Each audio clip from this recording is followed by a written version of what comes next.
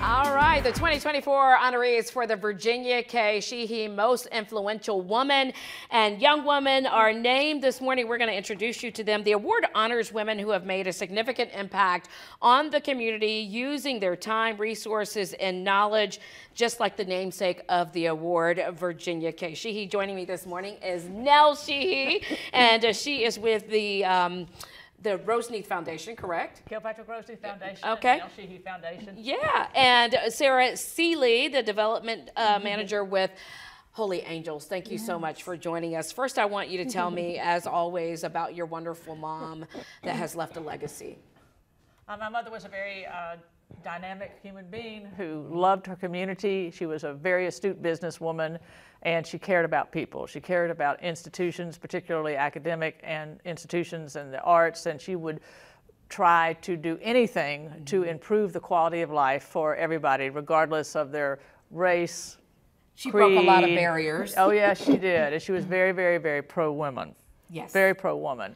So she just knew it was important that everyone should be accepted for who and what they are, and she taught us how to do that. She said everybody's the same, you know, the political divisiveness, she did not like that. Everyone should be treated equally for their merits, for their skills, for their abilities, not for anything else. Yeah, and she often gave back to the community many, many times Oh over. yes, hours and hours. Yeah, and this is where Holy Angels comes in. This is awesome to be able to put this award on for you all. It's great, and we're always honored to be the beneficiary of this wonderful event highlighting the honorees in Shreveport and the surrounding communities. All right, so let's put the honorees up, and how do you guys select the honorees? We have a committee, but first I want to thank our sponsors real quick, okay? And that is Red River Bank and also the Shreveport Times. Without them, this would not have happened. So I want to say that out there.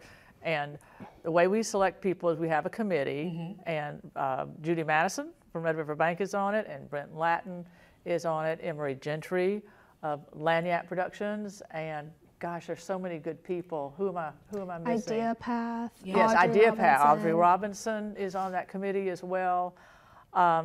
I said Brent Latin. It's hard to Wonderful. come up with these awesome women. I think we have a video. It's very difficult. Of Yes. the honorees. Go ahead. So let's look at the honorees. Here we are. Yeah. Amazing women. Now, how is the winner selected? It's a point system. We have a metric. So, I mean, that's how we do it. And it's so hard because oftentimes the scores are just, you know, just so close. And with the young women, these seasoned women, we still haven't figured out how to call them older women because they're really not, but they have been active volunteers for decades. Wow. Decades. And each of them in their own way is just outstanding. And the trait they share the most is that they are very caring people.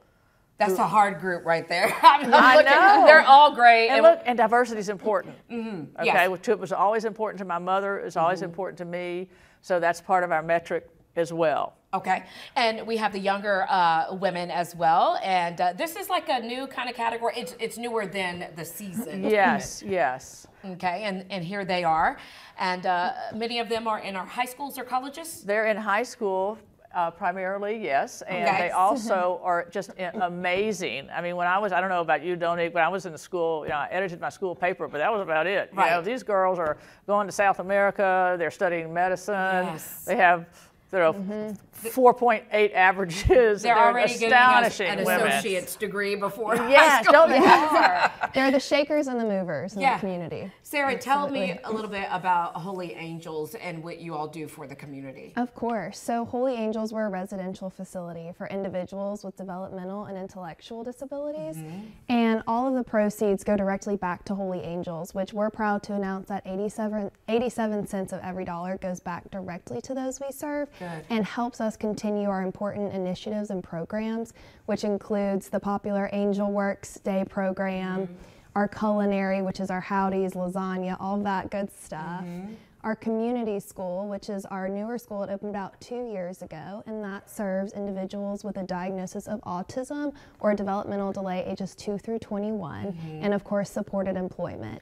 And it just allows us to keep going and never put a roof on what individuals can do. Yeah, it's so important, all of it that you've named, and we want to thank you for being a part of the community. We're truly honored. And Holy Angels is a perfect fit for Virginia's legacy and everything that she believed in. Yes, I can see that.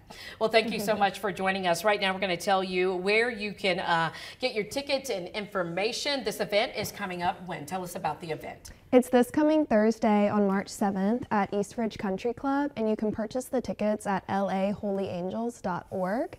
And it is from 11:30 to 1, and tickets are $75, and table sponsorships are $1,000. Totally worth it. Absolutely. Thank you so much. We think so. Thank you. All right, Yes. thank you, Nell. Thank you, Sarah. Thank y'all.